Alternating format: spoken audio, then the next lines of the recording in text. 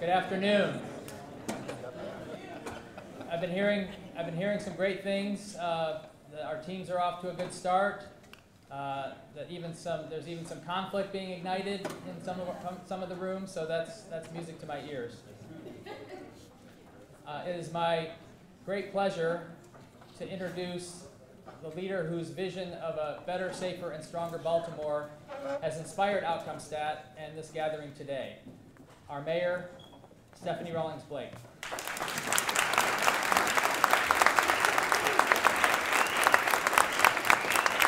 Thank you.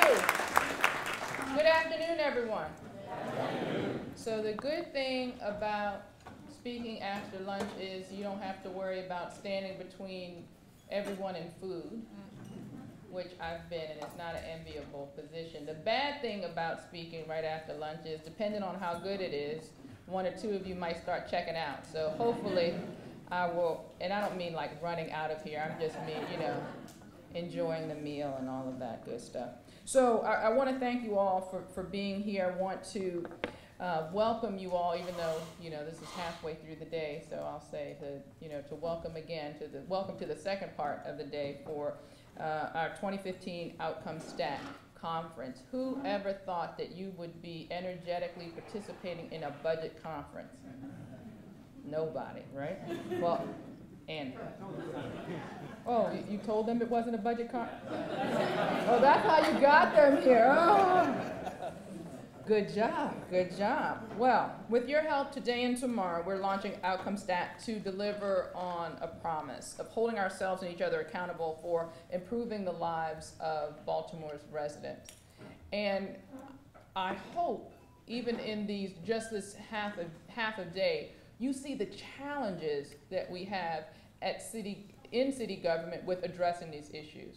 We know that there are issues in our city and in our country, overarching, entrenched problems that impact our ability not just to deliver services to our communities, but for those services to do their intended purpose. Things like poverty, things like health disparities, things like economic disparity, things like a poorly prepared workforce in some instances. All of those things matter.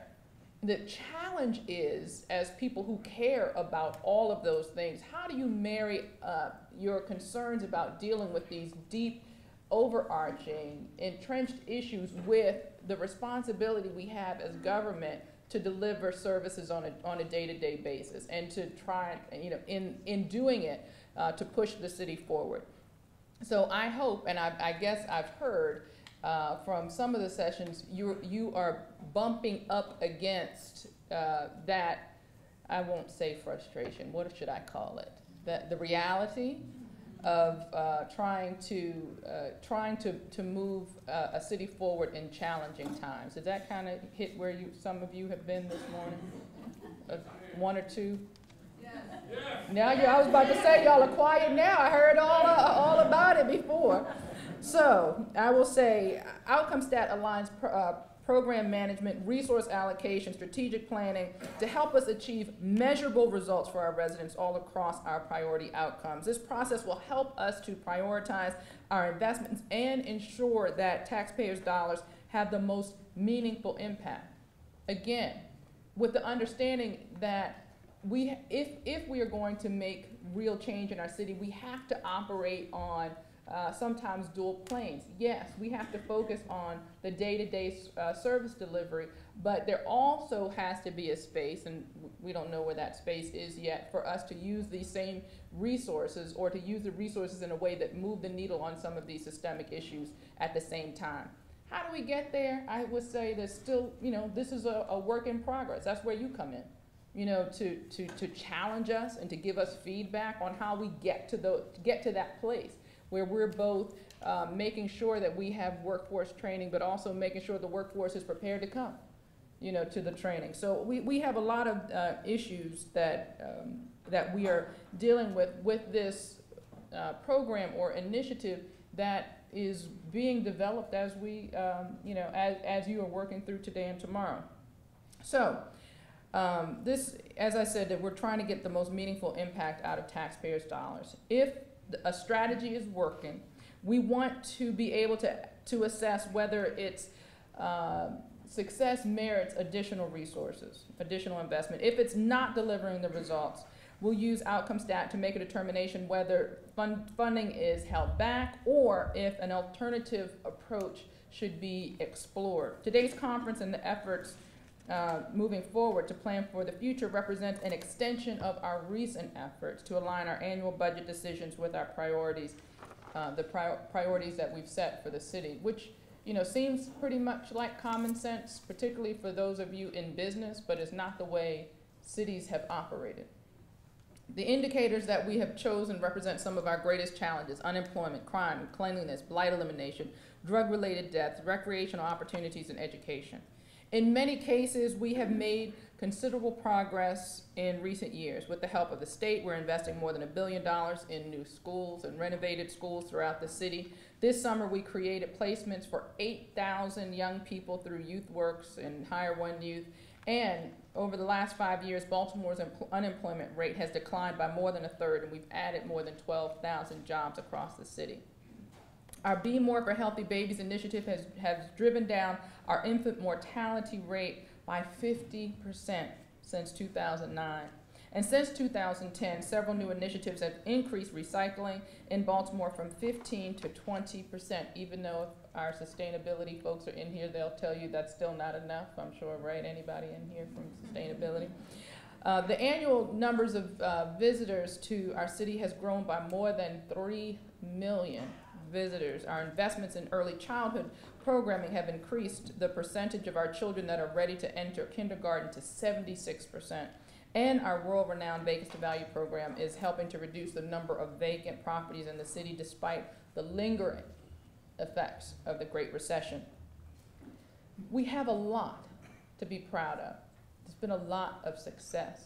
But when you listen to those numbers, and you with a full understanding, as I know you do, of the immense challenges that we still have to face in our city, you understand the importance of why you're here. You understand the importance of the work of those of us who love this city, and for those of us in government who feel honored and privileged to serve the people of this city. We understand the complexity and not just the complexity, but the urgency of getting this right, even in these difficult situations. I believe that the improvements that we've made are critical to achieving our goal of growing our city by 10,000 families, but I also think it's critical to bring up increased quality of life to those families that we have here. We must make Baltimore more attractive for people who are looking to move here, and we have to give those families who are here more reasons to stay. So we all know that there's more work to do, more challenges to overcome, and that's why we're here today. With Outcome Stat, we're bringing together our city's thinkers and doers to build a better, safer, and stronger Baltimore, because I know that city government can't do it alone. I want to repeat that. We are bringing together Baltimore's thinkers and Baltimore's doers, because I know that we cannot do it alone. And what that means is, as thinkers and doers, yes, I ask for your participation, but also if there needs to be pushback, give it. Otherwise, you just came for a nice lunch, and I know it was nice because I saw it. But it is only as meaningful as we make this process.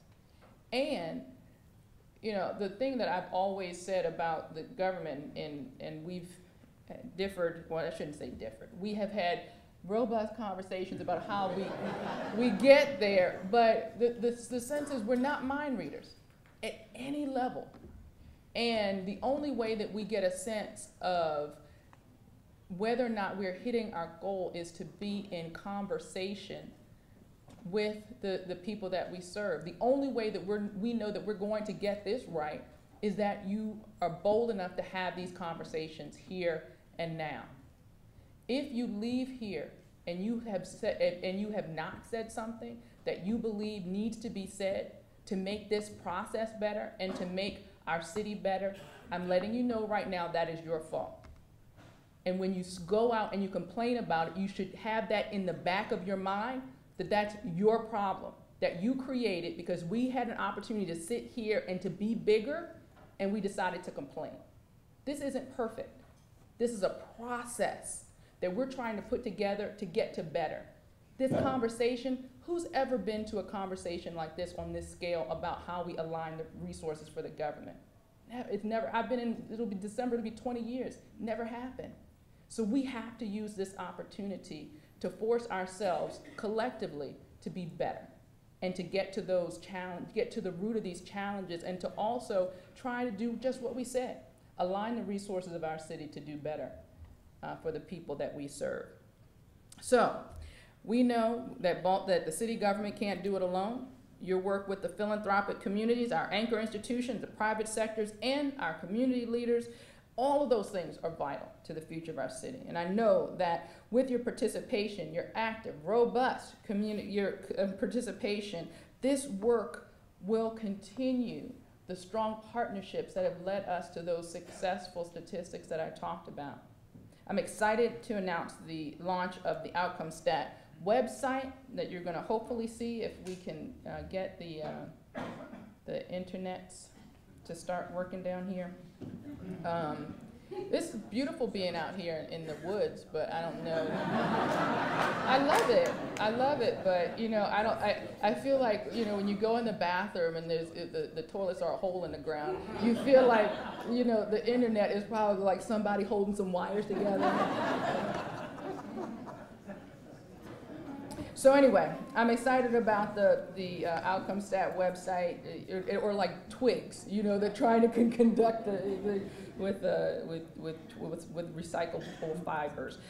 So anyway, through this new tool, we will transparently communicate with residents the progress that we've made on each of these indicators and allow our neighbors to engage with us in an ongoing dialogue, which is very important. And I hope that you hear me when I say this is about an ongoing dialogue to get this right. This is not about perfection, because I think, you know, as great as we know Andrew is, we don't think that he's perfect or anybody that is in city government is perfect. This is about making progress in meaningful ways and setting up a pathway for that progress. And we have to do it through communication and through getting feedback. So this is an ongoing dialogue, multi-way dialogue about how we turn the curve. This website will allow users to share their feedback with us, and we want to hear from everyone, whether you're in this room today or whether you're a citizen at home. I know that you have a voice in this process, and we want to hear how you, we want to think how you think we're, as a community, can best address the key indicators. Again, we want to know how you feel that as a community we can address these key indicators. We will incorporate your feedback as the Outcomes Stat process continues and grows.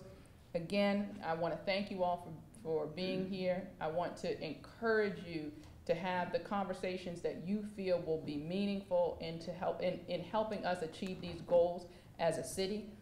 Nobody promised you it would be easy. We did promise you lunch and you've eaten.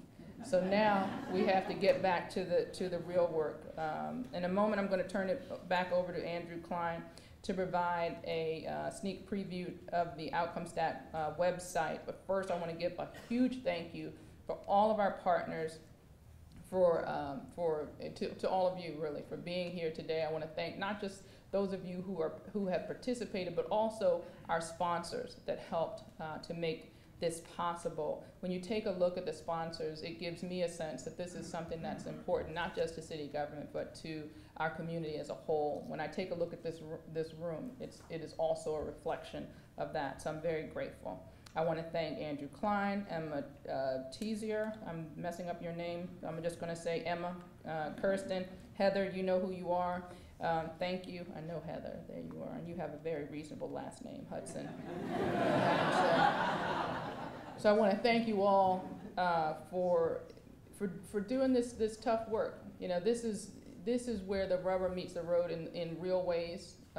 You know, the budget is the kind of stuff that most people, you know, don't want to spend time thinking about. It's not the sexy problems that people, you know, that you think about, but it impacts, the decisions that we make in our budget impacts today and the future of our city. So I want to thank you all for all of the hard work, the research, and everything that has been done to get us to where we are today. Thank you for leading this effort. And I want to thank all of my cabinet members who have all said that they would prefer to be someplace else. I appreciate, if you didn't say it, you thought it. I see those eyes going up. But, you know, this is important stuff. And we've come a long way, and Klein can attest. We have cities that are coming to Baltimore to take a look at our outcome-based budgeting. Because, as I said, it's not the way city governments normally work. They want to see what we're able to do with outcome stat, really aligning those priorities and judging ourselves against how we're able to deliver on these promises. So I think that we should all be proud of that and understand that because people are looking, we have a chance to make a real difference, not just in Baltimore, but across this country. People are looking at Baltimore in this very difficult time to see how we respond, and the work that we're doing here is part of that response. So I want to thank you very much. I'm looking forward to hearing your recommendations, not just from this process, but you know, as we move forward with the feedback that we're going to get from the website. Again, I know you could be any place else. And the fact that you're here means a lot to me personally and as mayor. So thank you very much.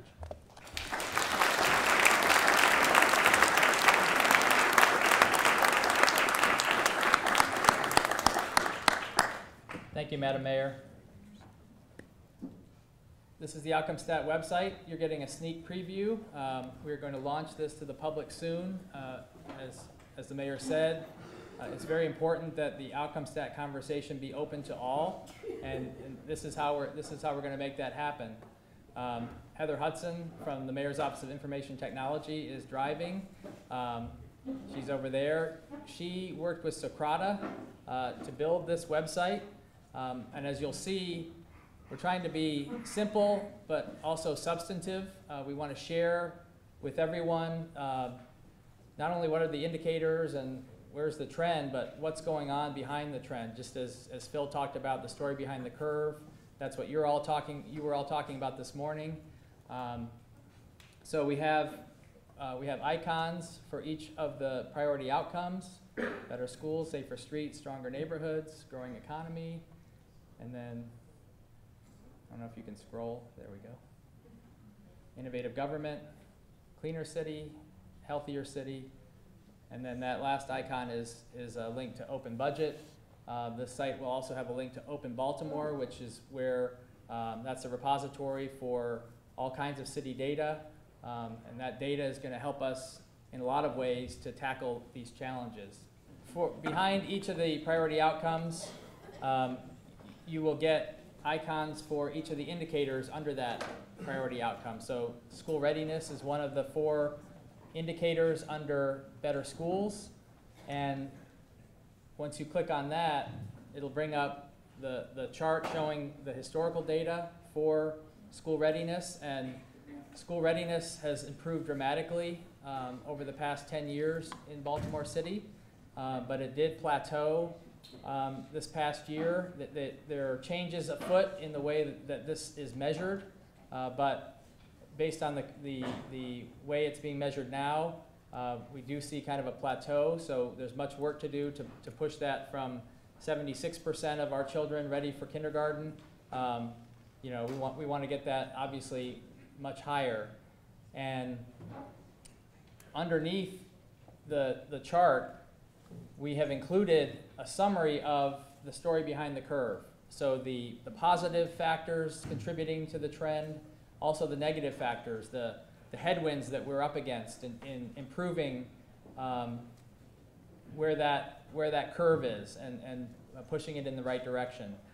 And what we're going to do over time is we're going to be making that information more robust. So you're going to be giving us a lot of feedback in terms of what works, what strategies we should be pursuing, what level of performance we should be targeting 5 years from now. And we want to be adding that information to this site We want to be adding charts about contributing indicators. So if we know that school attendance is a key factor, we want to include information about school attendance. So, all right. Slowly but surely.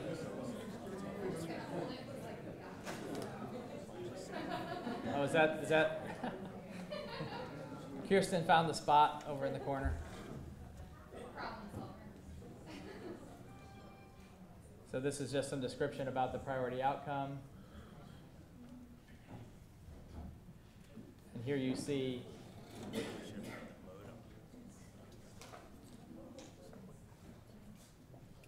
those are the indicators, as I said.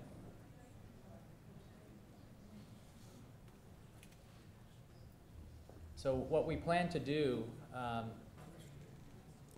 we're going to be building these plans, a turn the curve plan for each indicator. That will inform our budget decisions. And we're going to use our stat process to track our progress. So you can expect to see, in the spring, we'll go through our budget process this year with your help. We're going to be calling on you to help us in the budget process. Once we have a budget, we're moving forward on these plans, and these are plans that all of us are owning, as we talked about this morning. So we want you at these stat sessions. So we'll have a stat session about each of these outcomes a couple times a year. You will be there. We'll open them to the public. We'll stream them online. We want everyone to see what's happening in terms of making progress toward these goals that we're setting. But it starts with this conference and with the website that will give us a portal for people to see how we're doing, to give us feedback, just like you're doing today. Do you agree or disagree with this analysis of what's going on with this particular indicator, and what do you think we could do to move it in a better direction? So that's probably as good as we're going to do with the website. So look for this coming soon, and we have a few more minutes for you can socialize, but all the teams will be going back to the meeting rooms that they were in this morning, with one exception. The Healthier City team is going to be meeting upstairs in this building.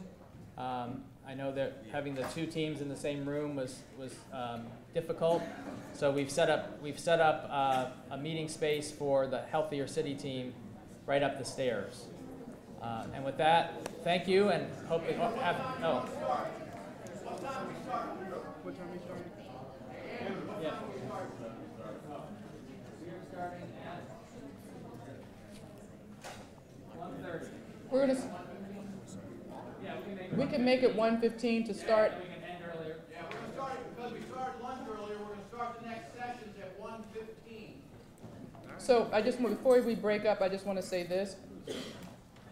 And I was trying to speak to it earlier, and I just want to be sure that I'm clear. The budget process is just that, a budget process to affect how the city will use its limited resources. I know that there are a lot of conversations about problems outside of the issues that we have talked about. So let's say we're talking about trash. And is that up? We have that on there, right? Or recycling. The reason, people need to, we want to increase the amount of recycling, or we want to reduce the amount of illegal dumping. There's a whole bunch of social issues involved in that, because you can't forget that just like anything else we have a history of in Baltimore, just like we save spots with lawn chairs, in some communities, the place where you throw out the trash is not in front of your house. It's down the corner next to the corner store, because that's where you did it when you were little, and that's where you continue to do it. And we understand that there are issues around trying to change those behaviors, and that's just part of it. In some communities, where you have people who have not been homeowners or even home renters, the issue of dumping isn't even viewed as dumping. So I've been to communities when I do my crime and grime walks, and been with neighbors who have been frustrated by the fact that they're out there, you know, going through weeds and dirt and, you know, tires and all of this stuff to clean away debris from behind their homes, and they've watched their neighbors go out the next day and throw more crap out there. Like, that's, you know, those are social issues that our budget isn't going to address. So what I'm trying to say in that, trying to use that example to say that we know that there are issues outside of what the DPW is responsible for as far as trash collection. We might not solve all of those. Doesn't mean that we can't have a conversation about it and figure out how, if at all, our budget process or the things that we do in government can get to some of those overarching issues. So the challenge is for those of us who care about, you know, how we are delivering the services day to day to make sure that we're getting the most, you know, we're operating the most effective and efficient government, is to find that balance, because we can't be, you know, this can't be about the issue of solving, you know, to say an issue, poverty. You know, because we're not going to solve that in the 2016-2017 budget.